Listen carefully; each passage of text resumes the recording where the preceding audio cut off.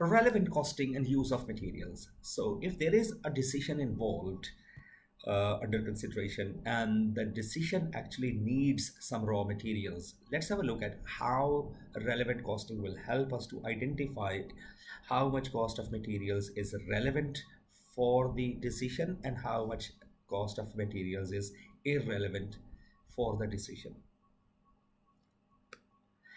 Okay, so first of all, we need to understand about the material costs.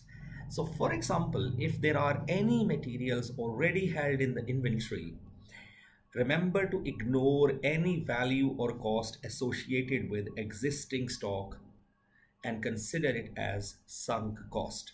So for example, if we already have 100 liters or 100 kilograms in our inventory, so any amount of cost involved in those 100 kilos or 100 liters will be considered as sunk cost because these have been purchased in the past. Remember, materials, raw materials as the physical stock is not sunk. Only the cost associated with this stock is sunk.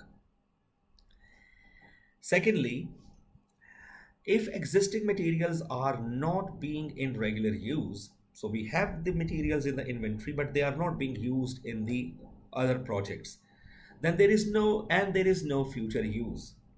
Okay, then only relevant cost can either be opportunity cost or the disposal cost, selling value of these materials. If existing materials are in regular use that we are already using in other projects, but we also need these materials for this new project, then the replacement cost or external price becomes a relevant cost.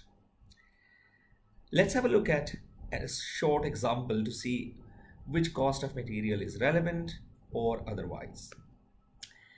So a new job needs 100 kilograms of material X and 50 liters of material Y.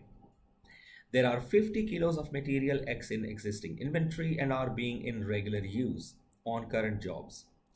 These were purchased at a price of $4 per kilo. Now, this was I was talking about, that any cost associated with the existing stock is irrelevant.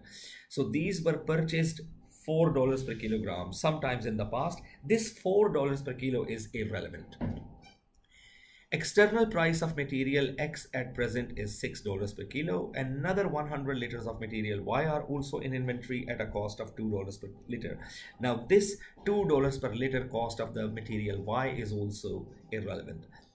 But there is no future use of these materials, meaning what can we do with these materials? Either keep with us or sell them. So if we don't sell them and we use them in the existing projects, then these materials can be sold. This would become the scrap value, will become the opportunity cost or the relevant cost. Calculate the relevant cost of materials on this new job. So here we go. First of all, we are looking at inventory price of $4 is sunk, so it is not relevant. Okay. At the moment, materials are in regular use. Therefore, the external price or replacement price becomes relevant. So let me go back. How much material we need? It's clearly given here. 100 kilos of material Y are in inventory.